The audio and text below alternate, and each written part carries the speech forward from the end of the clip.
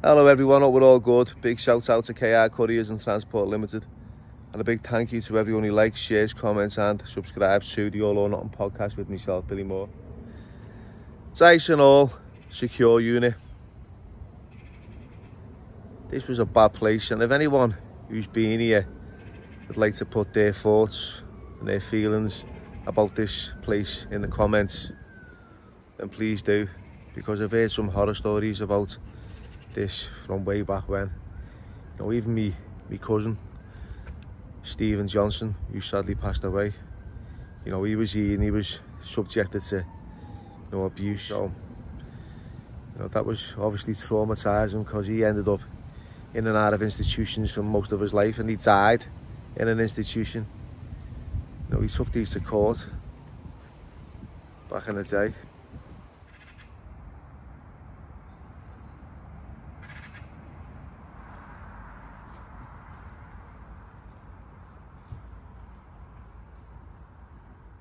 You've had a little bit of experience in Dyson Hall, haven't you? Yeah, because me and my brother got struck off my mother just for not going to school there. And they sent him first, they struck him first. And he was in Dyson Hall. And then I landed there. When was this? 1981, but he'd been there since maybe a year before me. And as soon as we got together, the legs was broke. They kept him in the seg, and they done ruthless things to that kid. They had that kid in a body belt with nothing on, just cuffed so we can't move, and going in, a woman punching us underneath him and all that, spitting on him, doing that. They done it to me. They battered me as soon as we landed. They loused me, threw me in the bat, and then filled one of them plastic metal jugs up that like my Auntie Maggie used to have, with the blue rim now, they full of ice. Sneaked up, fucking turned it over my head. I thought I was going to have a seizure. Fuck off, just under the water dead fast. And then I pissed the bed, and he woke up the old dorm up. I fucking said, you just pissed the bed. Took me downstairs to this cellar thing. I had to stand in a pair of band bomb undies, and he started whacking me over the head every time he come past every 50, over the elbows with his keys. Fuck off, fuck off. And then I'm getting stick off the lads for pissing the bed, then some fighting all the time. So, just made this, and I ends up wood ends with our kids. How old was he then? Me. 12, 13. And did you see a lot of other things going on there? I seen blood on beds and that, lad. It was heavy. But it was always the vulnerable kids they picked on, Bill. Do you know what I mean? Like, Stephen was just an animal, so they had them locked like, in a cage, sort of thing.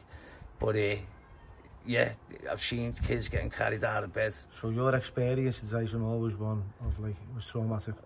Very traumatic. And then when I went to Woodend, that was traumatic as well. Yeah. That was just, and then ironically, my brother died there as it was a mental institution then. And that was in 2022, wasn't it? Yeah, last year. 2022.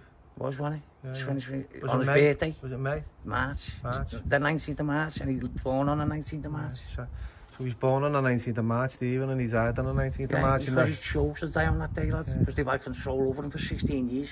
He's still off, you know what I mean? I've had enough. He said to me, he kept saying, I've got to go first, said he. And all that shit. We've got his murder up there. We've got our own spaceships and all that shit. He has them monged up, lad. Midnight Express stuff, you know what I mean? It was heavy. Thanks. Not Midnight Express. What's the other one? One flew over the cuckoo's nest. Sore subject, but you know, Stephen would like to get it out there anyway, because he never ever did.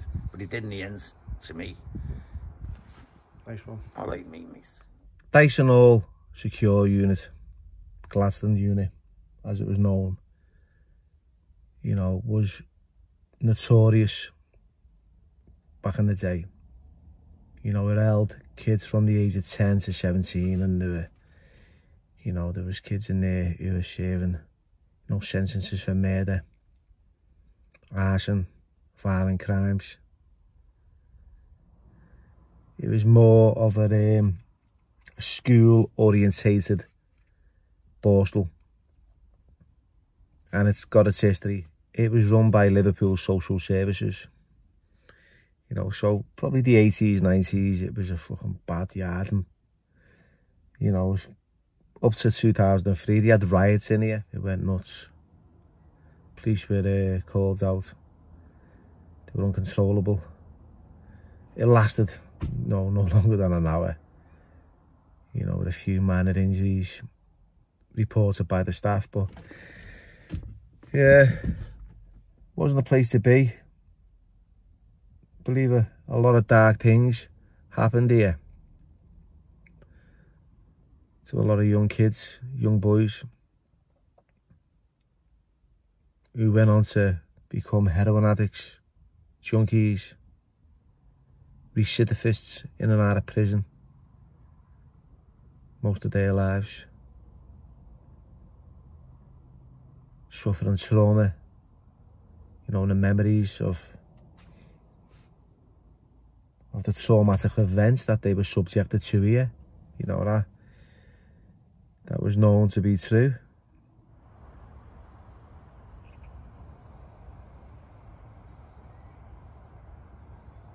Okay, so this is formerly known as Dyson Hall. It's called New Heights now, but it's here in Fairzackley off Brookfield Drive. So HMP Old Course is literally over the road from where Dyson Hall used to be.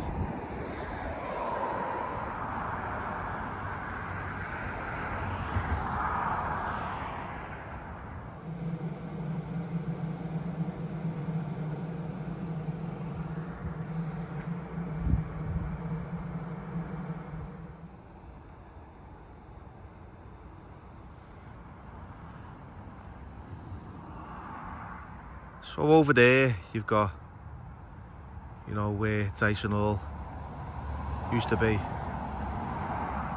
and across the road, Old Course Prison. So this area is just known for having secure units and prisons where people are incarcerated.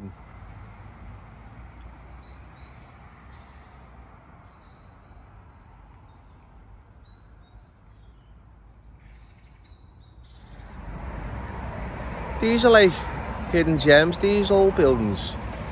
Very rare now that you see them, you know, in this modern day and age. Everything has been flattened, so it's just nice to see some old style buildings like this. Doesn't look like it's being lived in for quite some time, and if it is, you know,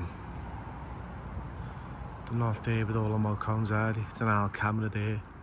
Something fucking from the 70s, that, innit?